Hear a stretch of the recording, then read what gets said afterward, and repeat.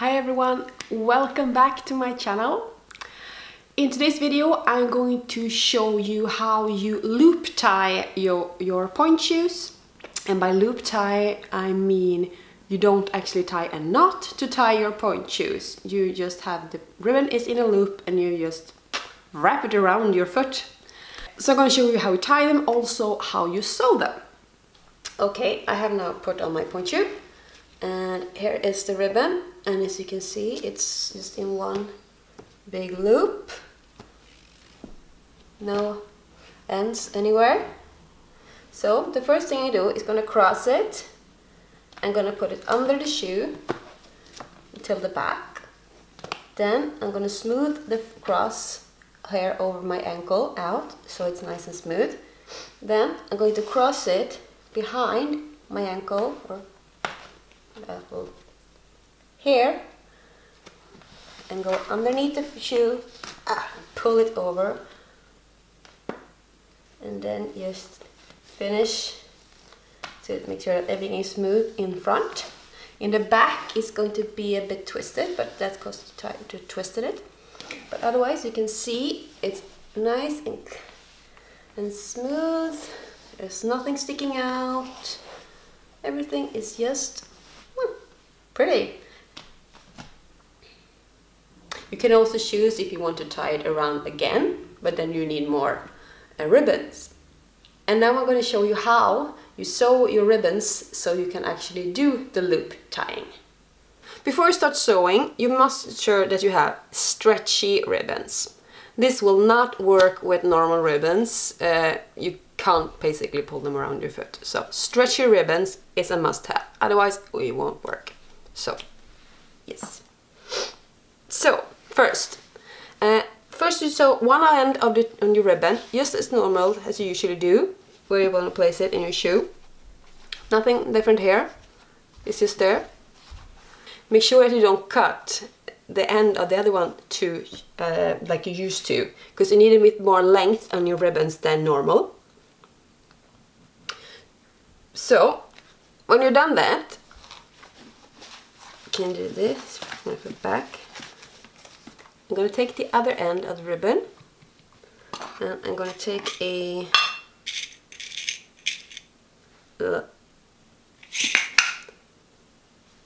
pen, can't see at all because I'm not focusing. There you go, a little pen. And I'm going to pin the ribbon to the outside of the shoe. And this is to get the accurate length of your ribbon. So now you can see it's a loop.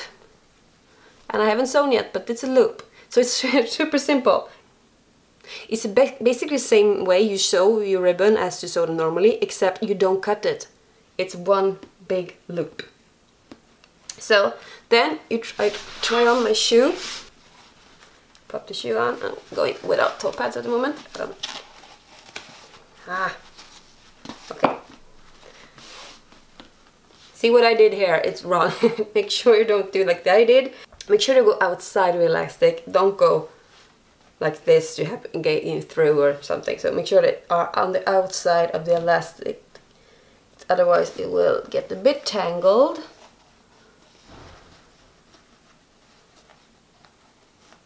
Oh, on the outside, I said. Now I'm doing exactly what I don't say. So, there. Yeah, and I'm gonna pop the shoe on. Just to make sure I get the perfect length. So then I did like that. And then I'm going to go under.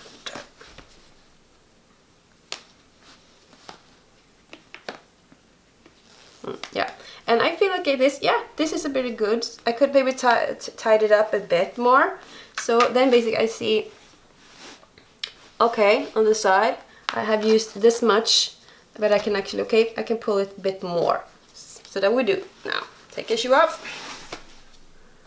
And then move it a bit more down. Pin it again. and put it on again.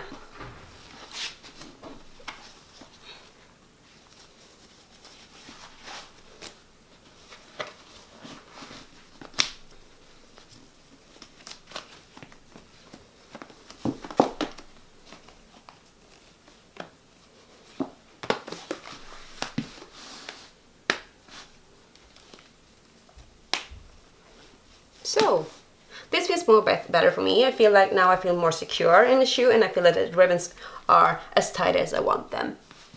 So then I can see how much it's left over, but I basically just gonna fold it when I sew the ribbon on, so I have a bit more material to work with. So I can say it's pretty easy. It's not that complicated, and the result is you get a smooth tie of your shoes, and you won't have to worry that your ribbons will untie during class or performances or whatever. So it only will go off if your sewing will break.